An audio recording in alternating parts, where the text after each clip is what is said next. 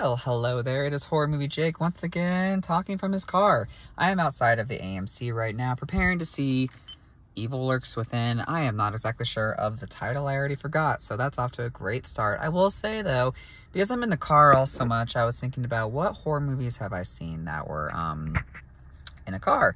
Somebody's staring at me. Somebody's staring at me. This is what I deserve. This is what I deserve. But do I like the voyeurism? I do. So anyway, horror movies that are based in cars. Like, I've never seen Christine because I've never found cars scary. I've been in a couple of wrecks. I've totaled a couple cars. I'm actually a great driver now, but I used to be pretty garbage. But I saw a movie recently called Titane by the creator of Raw. I don't know the director's name, but that movie was insane.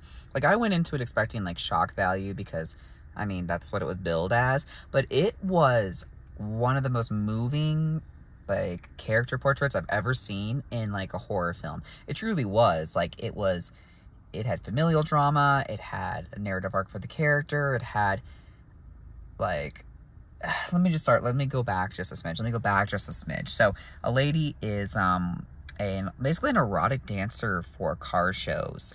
It's really cool. So, like, choreographed scene. It reminded me quite a bit of Climax from Gaspar and Noé. No one cares. Just kidding. And it started off very intense, very cool like that.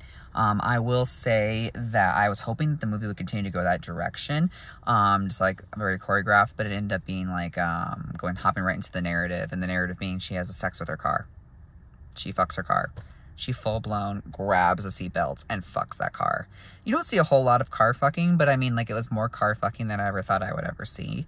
Like, I mean, like, I think we've all imagined a car fucking happening, like, occasionally. Not like cars fucking, but like fucking a car. And now I know what exactly happens when you fuck a car. You get pregnant with car baby. And that's exactly what the movie kind of is. And so, she's a serial killer. And I'm not going to go any further with details. This all exists online. Like, this is exactly what you find out very soon. And it's kind of like her journey of finding herself, her identity, and what it means to, like, I can't think, like, even just, like, be pregnant and what that means in the female body. It's very smart. So, like, yeah, it's like, it starts with a shocking scene. And I mean, it was done for the sake of being shocking. It didn't have to do that. It could have just been a robot or anything like that. But the way this character transforms both physically and like emotionally, I mean, even spiritually in a way, is just full-blown moving. Like, and I hate giving, I don't want to give spoilers here, but there's another character she interacts with pretty heavily in the second half of the film, and I cried. Like, I was just so moved. I was so moved. I never finished Raw. I wanted to finish Raw. I started it, the cannibal film. I never got that far into it. I think it was like a little slow. This movie, Titane, worked very quickly. It worked very quickly in the beginning. It was really heavy hitting in the beginning. And then it went in a much slower, more thoughtful direction, I felt like. Which worked fine. Because I think, like, if it had had too many peaks and valleys of that, it might have been a bit just jarring. I think it was probably a perfect movie. The very, very, very, very, very, very, very end, I was a little meh about. But honestly, I completely can look it over. It was just brilliant and beautiful car fucking. I don't even remember what type of car it was. I think it was a hot car. I don't know if I've ever said that in my life. I think cars are cool. I have a Lexus right now that is completely busted ass on the right side. I accidentally hit a curb when I was seeing Last Voyage of Demeter. I don't know if it was really worth it. I mean, the movie was really good, but not, like, literally denting in the entire side of my car trying to park to see it. But you know what? This is what happens. And hopefully one day, if I get paid for reviews, then I can fix the side of my car. And then knowing me, I'd immediately fuck up the left side. But it's okay. It's all good.